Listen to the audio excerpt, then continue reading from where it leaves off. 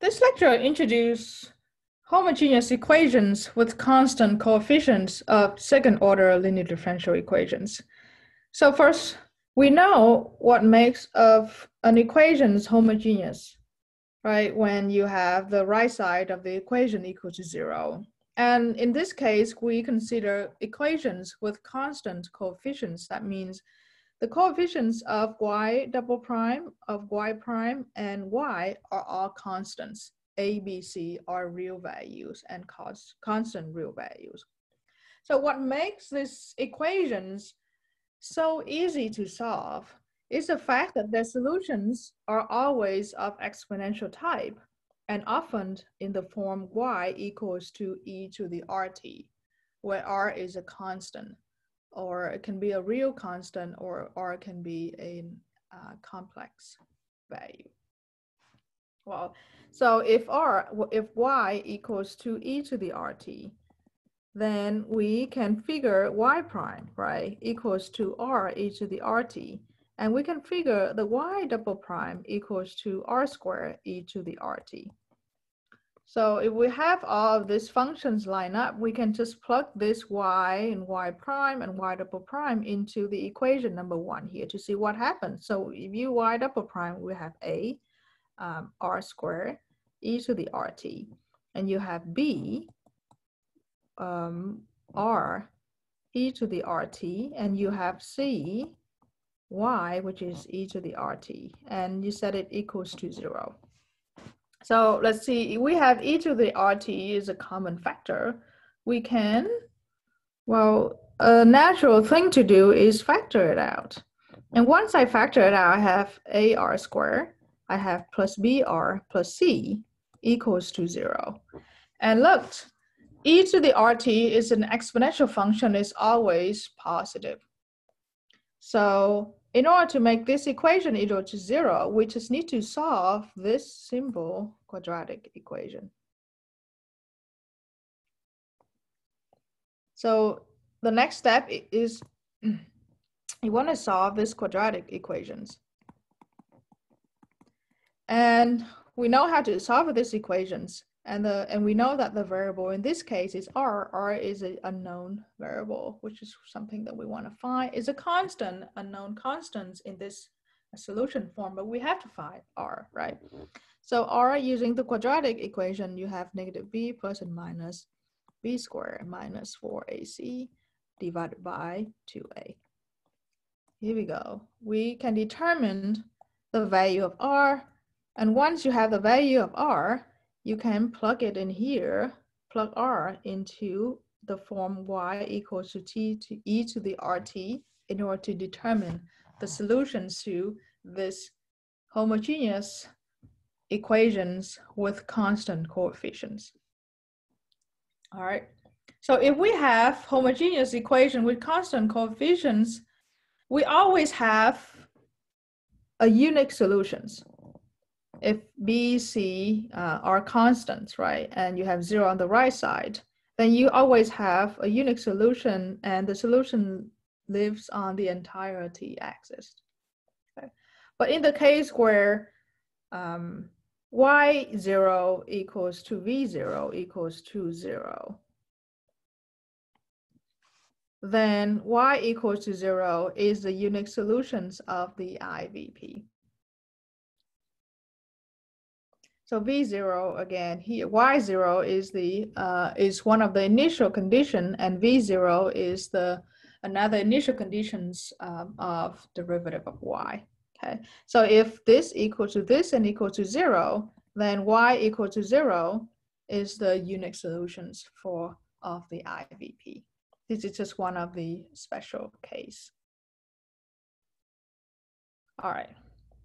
So how can we solve this this homogeneous equation with constant coefficient? And we already see that we know that the solution in this form, e to the rt, and we can just use this quadratic equation to determine the value of r to form solutions for these homogeneous equations. And I summarize all of this. Different solution types of homogeneous equations with constant coefficients. Okay, so again, if we look at a second order differential equations in homogeneous type with all constant coefficients, then we can find something called characteristic polynomial of the differential equation. And the characteristic polynomial is actually this quadratic function, AR squared plus BR plus C. Okay. With the solutions of R, which is use a quadratic formula to find the solution of R. And once we have the solutions of R, we plug R into this solution form, y equals to e to the RT. So in the case when b squared minus 4ac is positive, then we have two real values for R. I say R1 and R2. They're two values, real values, and they are different. Then the solutions for this differential equations is going to be in this form. Y equal to C1 e to the R1t plus C2 e to the R2t. And keep in mind that since e to R1t and e to R2t are the two solutions to this differential equation, and we combine them, we find a linear combinations by multiply the first solution to a constant add to the second solution to a different constant. And then again, we know that this is a general solution to this differential equation. All right, again, in the case where you found two real values for R and they're different, then this is the solution to the differential equation. In the second case, if b squared minus 4ac equals to 0, you know that you have one real value and it's a repeated root, and R1 and R2 are the same, which is the same as the value R. Then y equals to C1 times t e to the RT plus C2 e to the RT is the general solutions to this differential equation. Okay, e to the RT, because R1 and R2 are the same, we just call it R. And you can see that the difference between these two solutions is one is just e to the RT, another one is you multiply by t. All right, in the last case, when b squared minus 4ac is negative, then you have two complex values, alpha plus and minus I beta. And then the solutions for this complex value of R's will be C1 e to the alpha plus I beta t plus C2 e to alpha minus I beta t. All right, and again, R1 and R2 are the conjugates of each other. Okay, so if you have a complex values for R, then your solution will be in a complex form. And we'll discuss how we can transform these complex solutions into real value solutions. Okay, let's look at the first example here. So find the solutions, just general solutions to this following DEs. I know that this is homogeneous differential equations. I know all the coefficients are all constants, and this is the second order, so I can go ahead and use this general rule over here. Okay. Well, I know that. Let's do it slowly, step by step. We know y equals to e to the RT is the solutions, right? And now I need to find the characteristic polynomial of these equations. So I saw a characteristic polynomial of this equation is going to be just r squared plus 3r plus 2 equals to 0. I know it's r squared because the coefficient is 1. I know it's 3 because of here. I know it's 2 because it's just a constant. All right. And now the next step is I'm going to solve for this quadratic.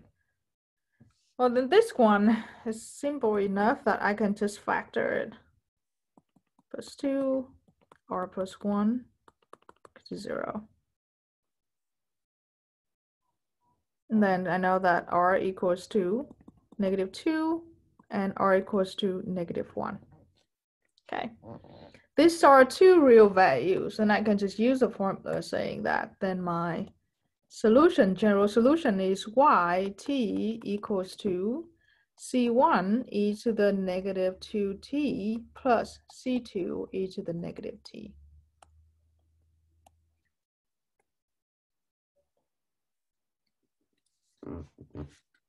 This is the general solutions.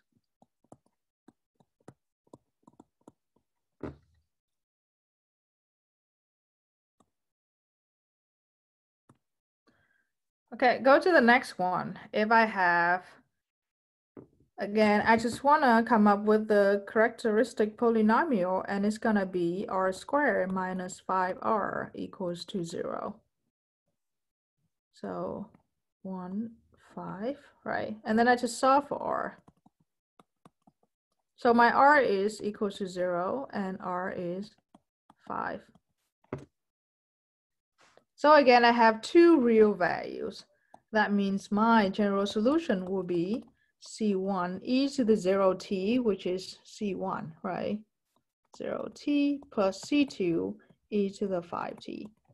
And that's just going to be c1 plus c2 e to the 5t. Is my general solution here.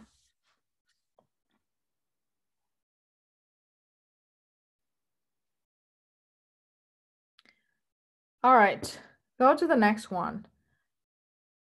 Determine the characteristic polynomial.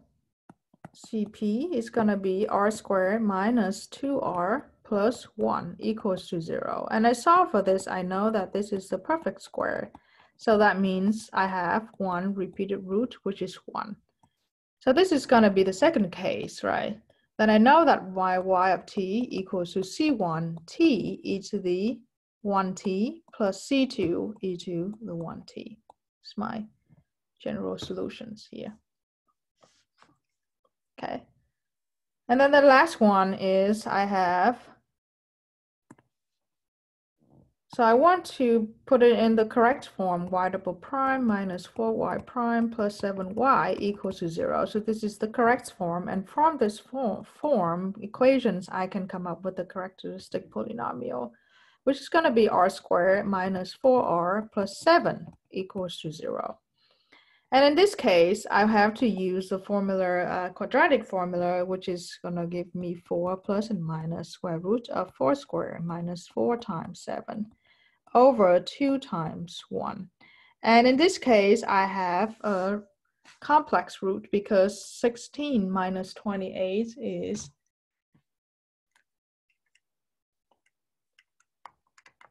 -12. So my r would be